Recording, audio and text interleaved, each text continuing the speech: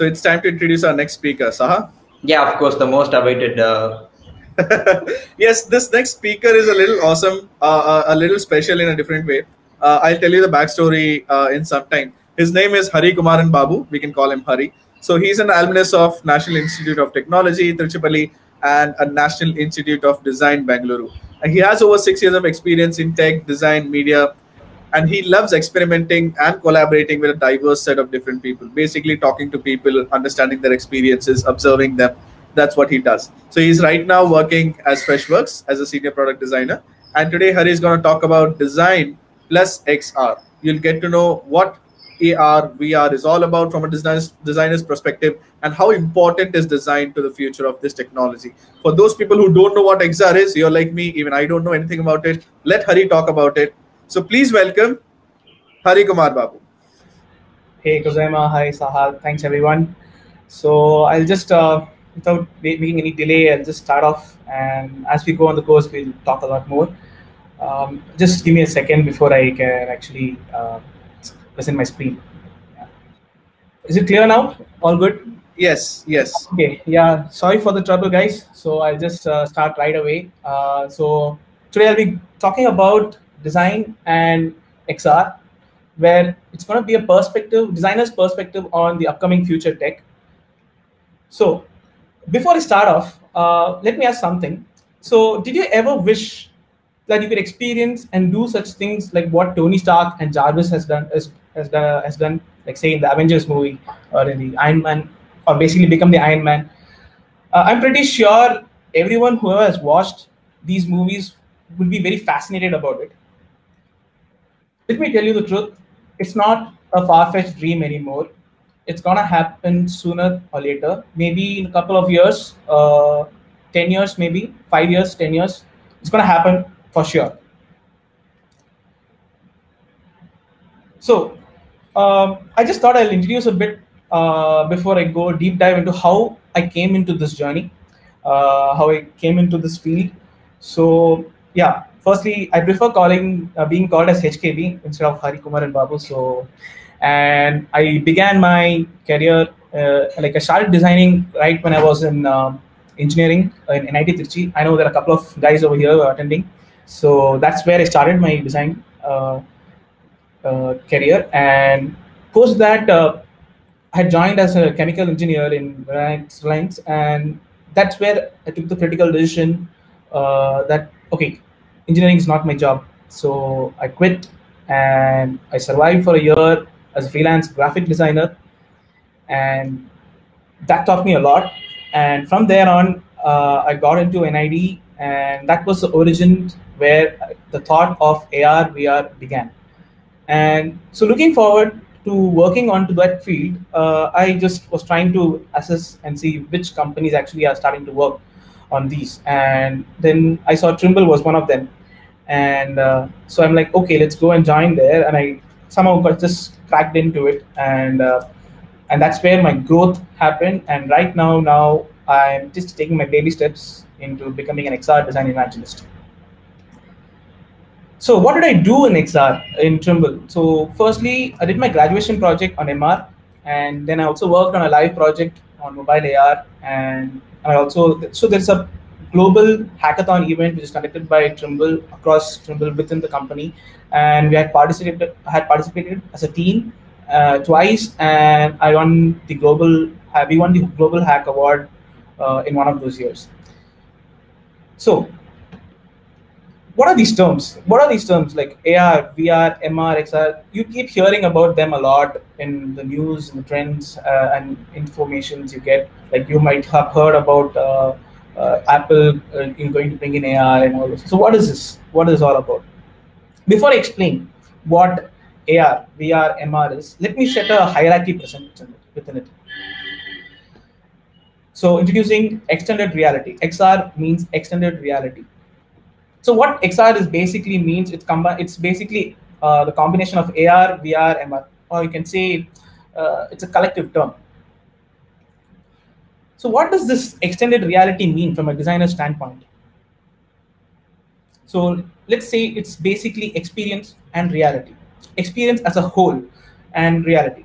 So let me take a step forward and try to break these into two parts and explain you what experience means and what reality means.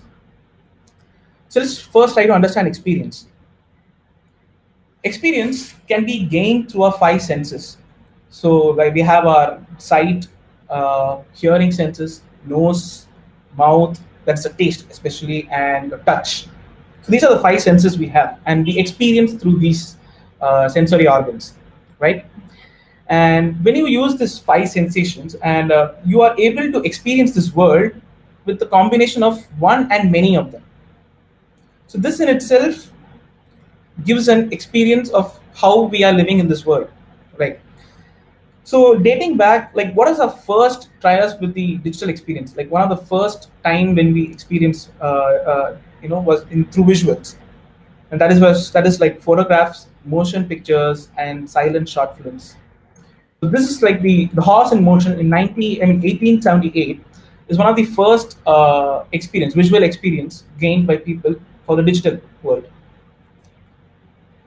Now, say for the auditory experience, we used to have musical records, songs, and radios. But how good is it actually? So I just hope you can hear this.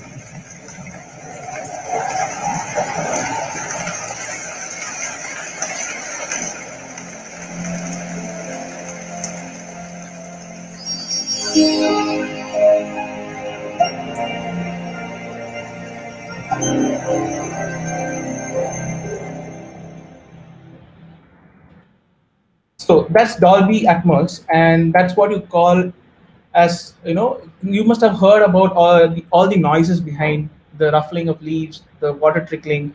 So that's an auditory experience. So when you combine both the visual and the hearing experiences, that's why you get 2D experience. So what is this 2D experience? We experience currently within a rectangular frame all these 2D experiences, like saying playing PUBG, FIFA with your headphones connected, and or ordering your food on Swiggy. And right now, as we are speaking on Airmeet, we are experiencing through a rectangular frame. And this happens through a medium of interaction. So your laptops, your mobile, say if you're playing a game, it's through your joystick and remote, whatever it is, we experience all these interactions through a medium. So I'll park a talk on experience for now, and I'll jump into what reality is. So from a design perspective, reality is basically the real physical world around us, our environment we are currently present, and our surroundings which we experience. So right now, I am sure like every one of you, like I'm sitting here in my home, and I'm actually talking with you guys, and likewise you guys are listening, but we are interacting through this virtual space. So this is through a rectangular frame. So this is a kind of an experience, right? So this is the reality we are living in right now.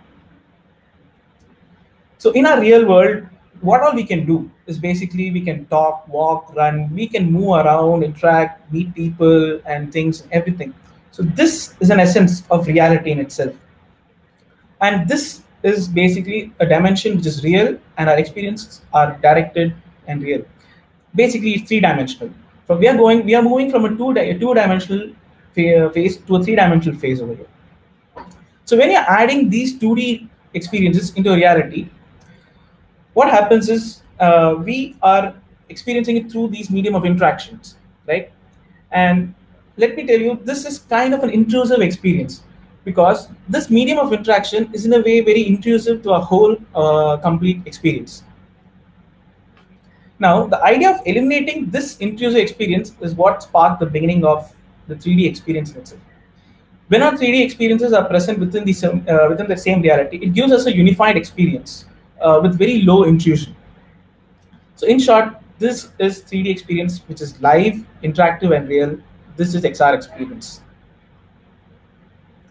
So now that I've set the context from a designer's perspective, what does XR? Technically, what does XR mean? So like I said, XR is a collective and an umbrella term for all realities put together. But to be more precise, it's actually an experience range spectrum. So say you have it's basically the whole range spectrum from being completely digital to completely real. This is called XR. So let me be more clearer. Maybe there must be a lot of questions right now. What do you mean by completely digital and completely real?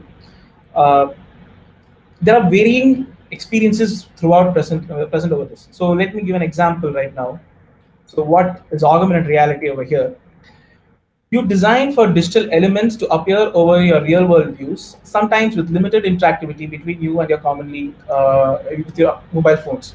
So basically, it's an overlay onto your mobile. So your Instagram filters are mostly augmented reality stuff, and basically you are interacting in a real world, and it superimposes on a real world. So this is a kind of an experience. So this is an augmented reality experience. What is virtual reality? So in virtual reality, you are basically design an immersive experience which isolates the users from the real world. So when you put on your VR headset, you are completely away from the real world, and you are brought into a new world altogether, into new virtual world altogether, and where you begin to experience all of that inside. So this is virtual reality. So what is mixed reality? Mixed reality is basically you combine both the experiences. That is, you design to combine AR and VR elements so that the digital objects can interact with the real world. Like if you notice the visual over here, you see the person is interacting in his real home kitchen with the digital objects over here. So this is called as mixed reality. These three are the simplest examples I could give, but the complexities are actually a lot more. The experience spectrum is actually very huge and complex. Like it's as complex as, like, in math you have algebra integrations and complex numbers. It's as complex as that because there's so many possibilities. So that is why you have it as a gradient of whether it's completely digital or completely real. We can talk about this in depth some other day because it's gonna take a whole lot while for me to explain. So moving on, I just thought I'll wrap it up in a bit so that we can take a lot more on Q&A. Outside office hours, I am a digital artist. I love making these digital artworks whenever I get spare time. And I'm also a technical cinema enthusiast where I completely involve myself in the filmmaking process. And till date, I have almost involved myself in all of these, be it story writing, script writing, acting, direction, cinematography, storyboarding, production, and editing and VFX. In fact, I've been part of a few films, short films and festival films and web series. And lastly, as a XR design evangelist, I conduct workshops and where I explain in depth about how to design for XR, augmented reality, majorly focusing only on that for now, and how do we equip ourselves to the upcoming challenges in this future technology. So I'm sure you would like to know what all did I do in XR, and so I would ask Saha to actually present the thing.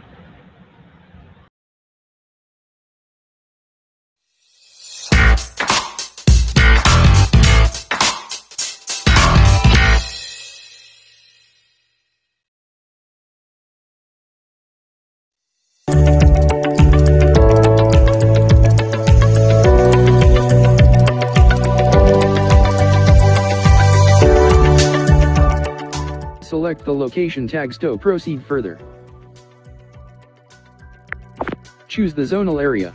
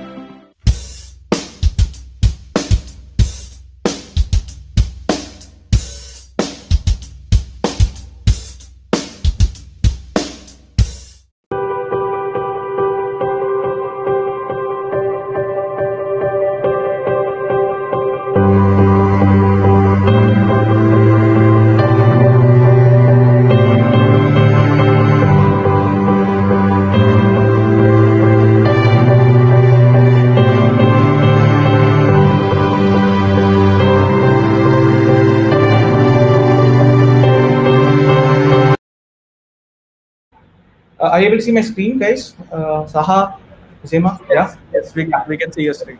Yeah. So I just wanted to end it like all these pivotal explorations in my journey actually helped me in my growth. Like even this Design+XR talk which I'm giving and the workshop which I'm conducting and my trials with the with being as an engineer and then coming into design field and being as a graphic designer and working across digital painting and also on then going into the filmmaking side. All these explorations actually help me grow. So I would, one of the favorite quotes I have is like, never stop exploring, never stop learning, and never stop executing your ideas and plans and goals, for you live only once in your life.